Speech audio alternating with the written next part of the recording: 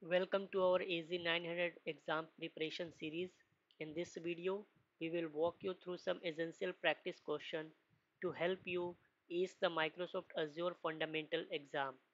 Whether you are new to cloud computing or looking to validate your fundamental knowledge of Azure, this video is designed to boost your confidence and enhance your understanding. In this question set, we will cover the question that is related to monthly uptime percentage, cost, high availability, types of support plan, and what is guaranteed in Azure SLA. Make sure you have a pen and paper handy to take notes, and don't forget to pause the video if you need more time to think about a question. By the end of this video, you will have a clear picture of what to expect in the exam and be on one step closer to achieving your certification goals. Also, you can check other videos which is already uploaded in the channel. Let's start. The question says, how should you calculate the monthly uptime percentage? To answer, select the appropriate options in the answer area. And so the correct answer would be the C and A, that is maximum available minutes minus downtime in minutes, that is divided by maximum available minutes into 100, and this will give you the percentage.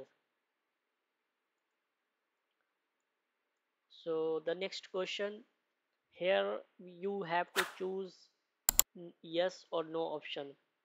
First, by creating additional resource groups in an Azure subscription, additional costs are incurred? No, that is not correct. By copying a several gigabytes of data to Azure from an on-premise network over a VM, additional data transfer costs are incurred? No, that is not correct.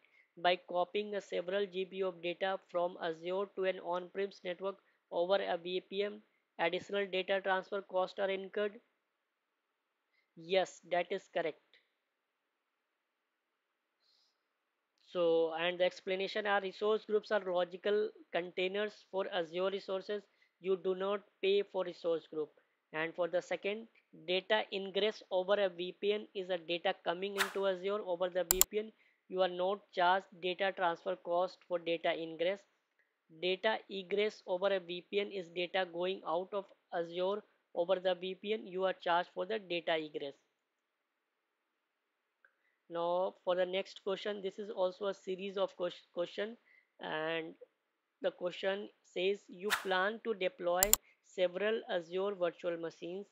You need to ensure that the services running on the virtual machines are available if a single data center fails.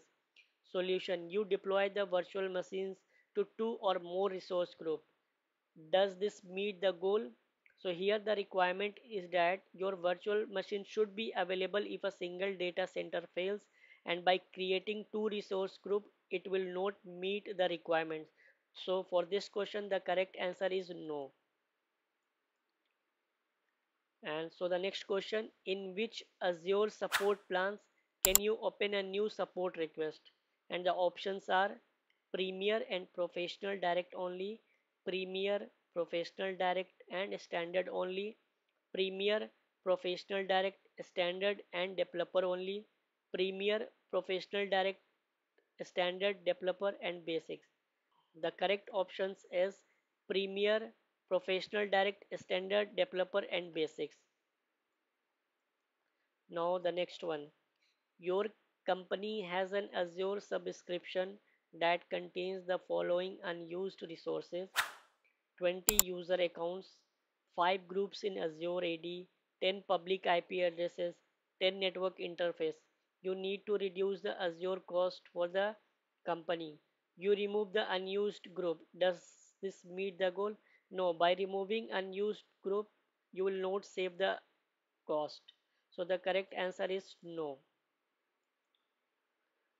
The next one is, what is guaranteed in an Azure Service Level Agreement?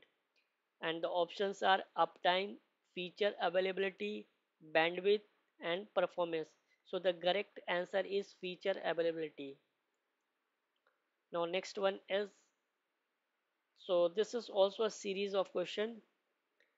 Your company plans to purchase Azure. The company's support policy states that the Azure environment must provide an option to access support engineer by phone or email.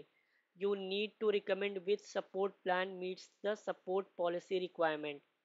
Solution: recommend a basic support plan. Does this meet the goal? So here the requirement is that you will get the support via phone or email, and in the basic support plan this is not covered. So for this question the answer would be no.